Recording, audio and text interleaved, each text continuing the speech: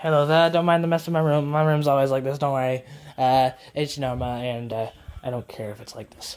Okay, I just want to tell you guys something cool that I did in my free time. So I was just bored one day, I was grounded, and I was like, what if I made something with some what thing called again?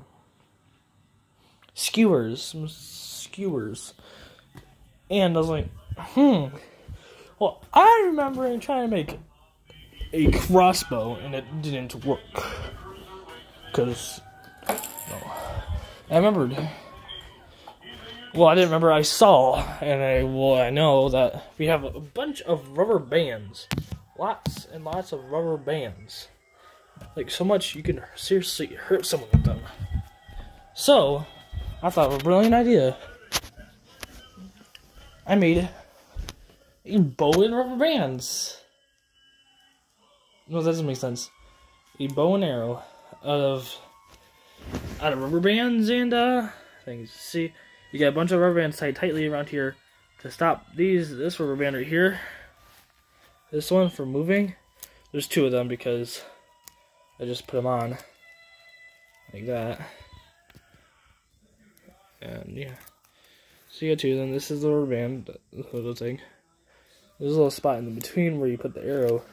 Yeah, let me demonstrate. You see, this is my arrow. See the back right here? I made it so it actually goes in the spot, and the front is pointy. So 1 second, I'm gonna set this up.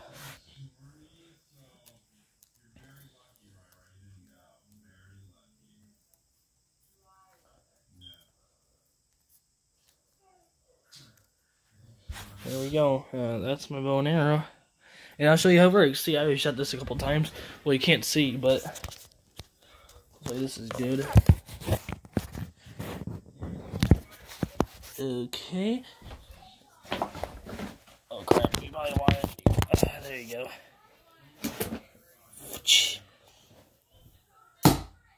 That's pretty nice, huh? Pretty nice. Alright, I'll do it again. This time you get to see the inside of the box.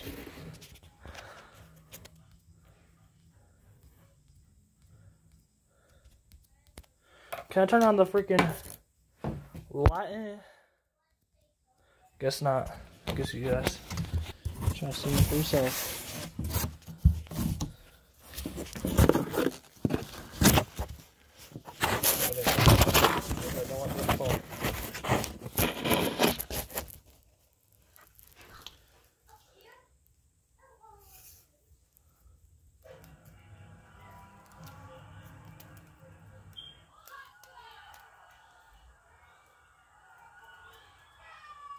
Yeah, I gotta do something.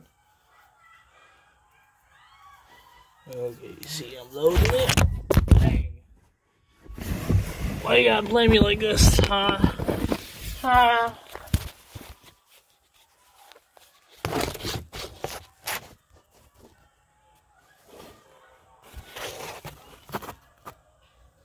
As you see, I am loading up the arrow.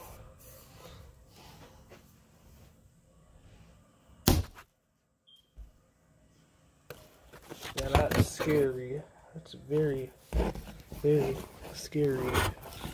Imagine being inside this box and then this happening. You're gonna die. It's gonna hurt too. It's gonna be a pain in the butt. Yeah, that's basically it. This is my DIY bow and arrow I like to use a lot. It doesn't go very far, considering it's a small arrow. It's not very accurate because it doesn't have any like wings on the arrow doesn't have any wings in the back. It's not very much. Which I heard is probably going to be held in United. Yep. Okay. So, here, let me just show you how it works without, you know.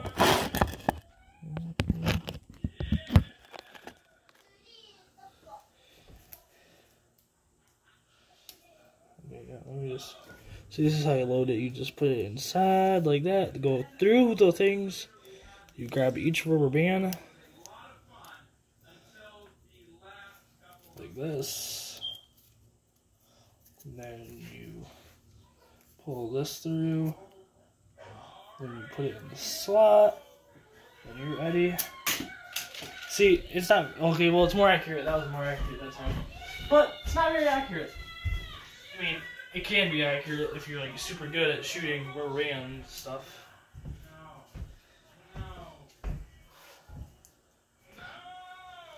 So you look at that, look at that, look at that. I'm not sure which camera. I have 3 of them, so I'm just gonna go all 3 of them. I don't know which one it is, so or it's all 3. I don't know. What else can I do? Oh yeah, there's a pizza box down there. I'm not sure if you see it, but I'm gonna shoot it. Oh yep, as I guessed, it was inaccurate. It flew all the way, and bounced around to here. Okay, well I hope you like my DIY bow and arrow. It was cool. I mean, it's not. I didn't think it's just something I did, and I thought it was cool. Okay, bye bye.